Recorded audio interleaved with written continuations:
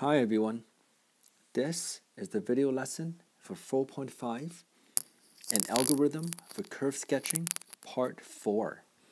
If you haven't watched the first part, which we talked about the warm-up, the second part, which we went through example 1a, and part 3, which we talked about example 1b, please go back and watch them. Really important you do this in sequence before continuing with example 1c. Now, f of x equals to x minus 4 divided by x squared minus x minus 2. Normally, the first step is you start with the domain. And again, I am going to continue with the domain. However, I'm going to take a half a step back. So if you really watch the warm-up, I kind of mentioned that you don't always do all of these functions in the same exact sequence. It depends on what the function is, and sometimes you do it in a certain way. So in the warm-up, I also mentioned that for the domain, you got to be aware of any vertical asymptotes. So I'm taking half a step back. Before I write down the domain, I'm going to find the 3 possible asymptotes. Now, if you look at the denominator, x squared minus x minus 2 cannot be 0. And again, through simple factoring, you can tell that x squared minus x minus 2 could be factored as x minus 2 times x plus 1, which means x cannot be 2 and it cannot be negative 1. So this means x equals to 2 and negative 1 for the vertical asymptotes. Now we can go back to the domain. X is an element of real numbers such that x cannot be 2 and x cannot be negative 1. Now, since I did vertical asymptotes, let's finish horizontal and oblique. So by inspection, the exponent at the top is exactly 1 larger than the bottom. This means there is a horizontal asymptote at y equal to 0, which implies there are no oblique asymptotes. Really important, you graph as you go. So I'm starting with the vertical asymptotes. X equal to negative 1, x equal to 2. Likewise, there's the horizontal asymptote at y equal to 0. Again, before I keep going, just be mindful. It is impossible for a function to cross the vertical asymptote because y cannot equal to x. Right? X is the vertical asymptote, y is the function. This will not happen. However, it is possible that the function may cross the oblique or the horizontal asymptote because when you make them equal, you can find the intersection of the function and the corresponding asymptotes. So, let's continue. Now, once we went through the domain and we kind of skip all the way to the asymptote, I'm going back to the intercepts. So again, let's divide this into 2 columns to keep everything organized. To find the intercepts, again, you can create a table. In the first column, x-intercept. In the second column, the y-intercept. To find the x-intercept, you have to set y to be 0. You're solving for x. The only part that matters is the numerator, which means x minus 4 is going to be 0 or x equals to 4. Again, form the habit of finding the location of the intercept, 4, 0. And I'm going to come back to this and graph it once I finish the y-intercept. To find the y-intercept, again, you do the opposite. You're going to set x to be 0 and solve for y. So in this case, y equals to negative 4 divided by negative 2. So y is going to be 2. Again, find the location, 0, 2. So I'm going back to the graph and I'm going to update it with the intercepts. So 4, 0 is going to be the x-intercept, and 0, 2 is going to be the y-intercept, just like that. Let's keep going. Now that we found the domain, the intercepts, and the asymptotes, we're going to keep going and find critical points and the interval of increase and decrease.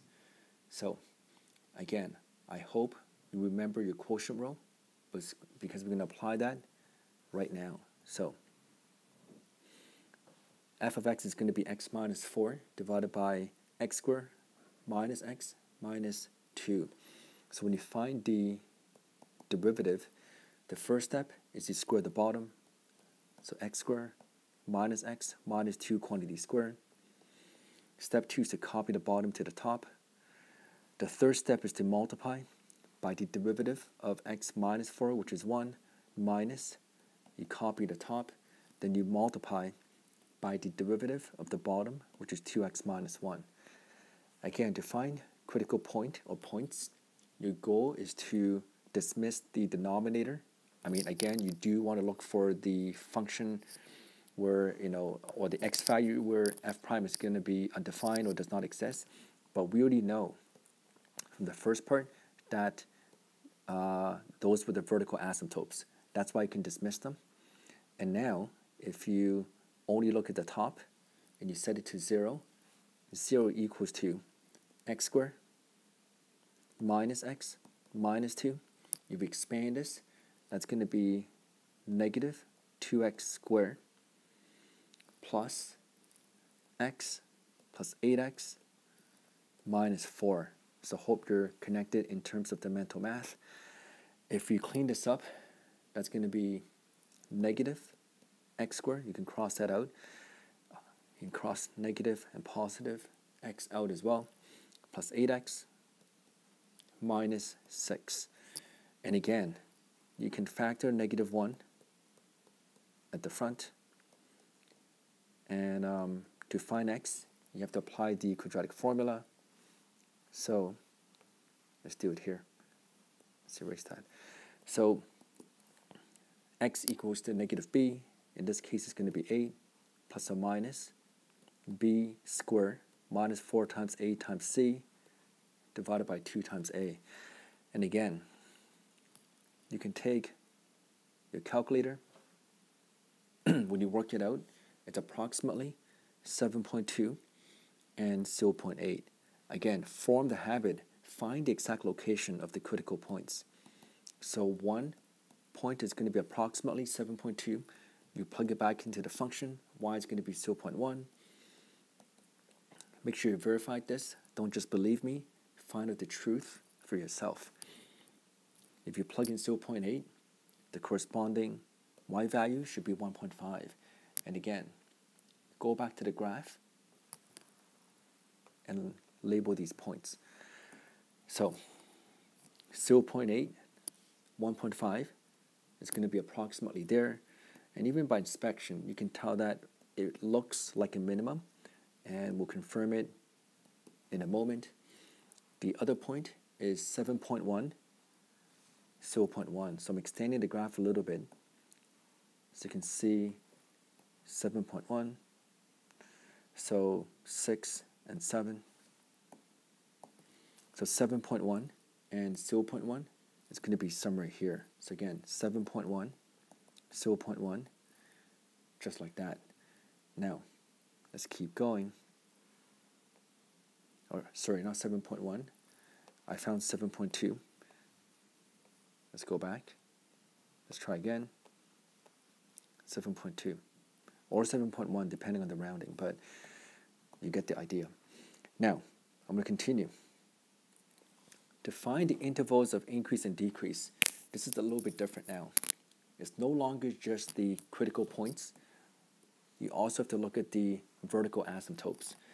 So even though we found 2 critical points, but there are also 2 vertical asymptotes. So there'll be 4 anchor points in this case. And again, the vertical asymptotes were at -1 and 2. The critical points were 0.8 and 7.2 approximately. Now this time, you really got to go back and plug in those numbers.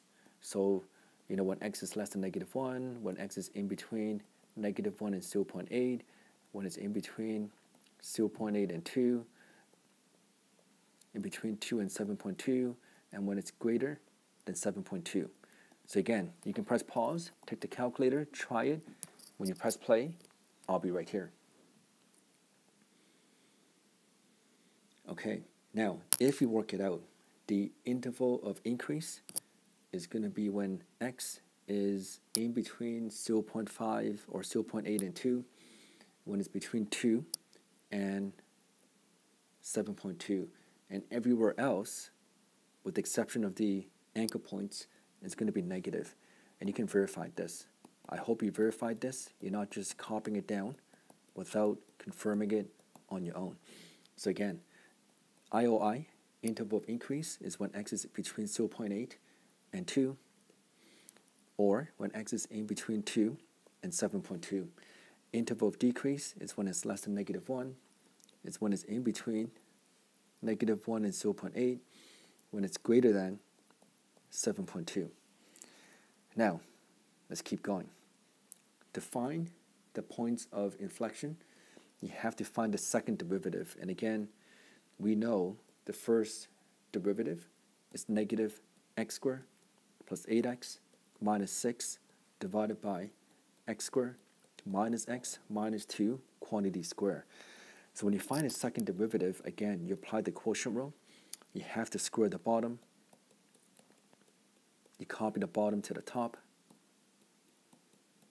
You multiply by the derivative of the top, which is negative 2x plus 8 minus, you copy the top, and you multiply by the derivative of the bottom, which is going to be 2 times x squared minus x minus 2 times 2x minus 1. So again, you're applying the chain rule inside the quotient rule.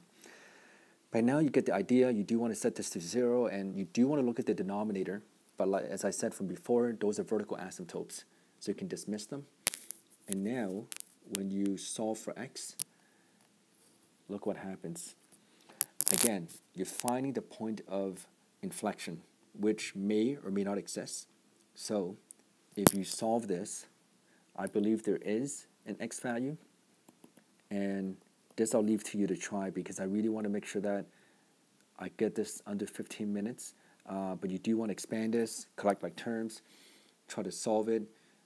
And I think when you solve this, you will get an x value somewhere here.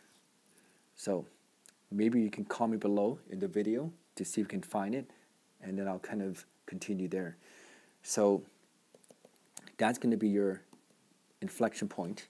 And of course, the goal is how can I combine increasing, decreasing with concavity. So again, you got to find the concavity first. And the divider, in this case, it's going to be the vertical asymptotes. Again, you plug it back in into y double prime, and you would discover that it would be concave down, concave up, and concave down. So after you hit this inflection point, which you can comment below, you can solve it. This is going to be x. This x is the inflection point, which I'm asking you to try on your own. It's going to be concave up again. So now, when you put it all together, what happens? Let's draw this number line again. There are going to be many anchor points in this case. So again, you start with -1. Then there's the potential minimum, second vertical asymptote, second potential maximum at the last point. So it's going to be -1. It's going to be 0.8. It's going to be 2. It's going to be 7.2. And this point, which I want to make sure you can try on your own. Now again, if you look at this, you go back and you copy it, right? So we know the increase and decrease, which means this is going to be decreasing, decreasing, increasing, increasing. Then it's going to continue to decrease and decrease. In terms of concavity, it's going to be concave down, concave up, concave up, concave down. And after 7.1 or approximately 7.2, it's going to be concave down. And if you get it correctly with the new point you've defined, it's going to concave up. So again, when you combine them, it's concave down decreasing. It will look something like that. Concave